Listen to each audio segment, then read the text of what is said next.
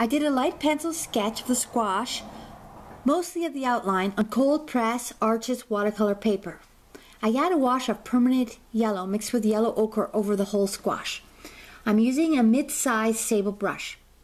I just leave a bit of white where I can see a white highlight. I block in the shadow with a wash of violet. The yellow on the squash is not 100% dry, so I don't let the violet paint touch the yellow paint. Otherwise, one color will run into the other.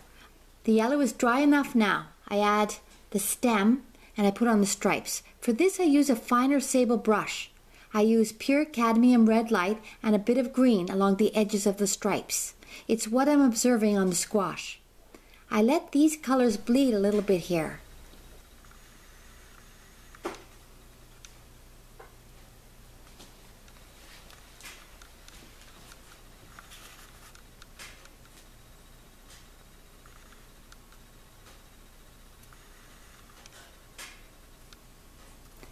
I work all around the squash. I don't finish one area at a time.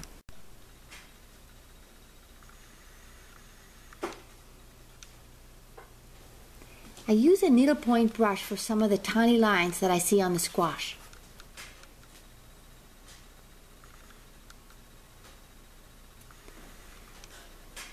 I go in with some deeper orange in places, over the top of the first layer of orange. I almost always rinse my brush before putting my brush in the paint pans. I mix the paint with water in the palette.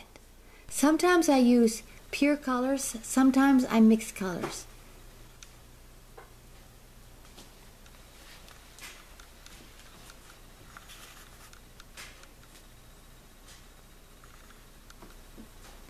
There's a darker shadow closer to the squash, and I block that in with a deeper violet.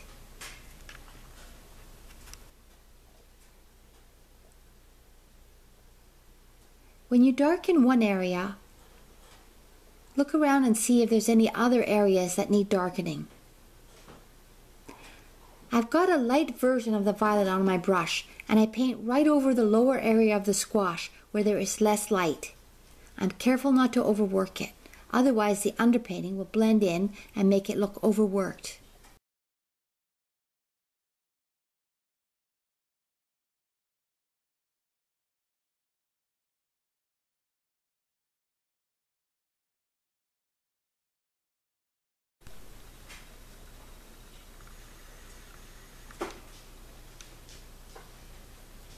I tried to add another area of cast shadow.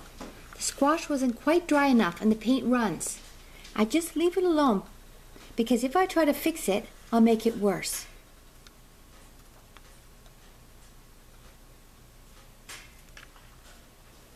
I keep working around the whole squash looking for areas that need more color or detail.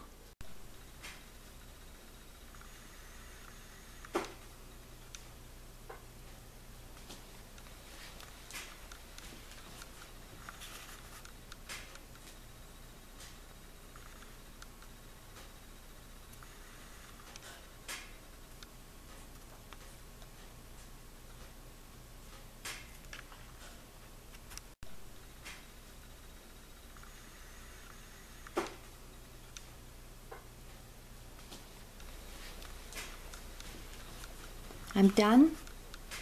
I'm stopping now and walking away.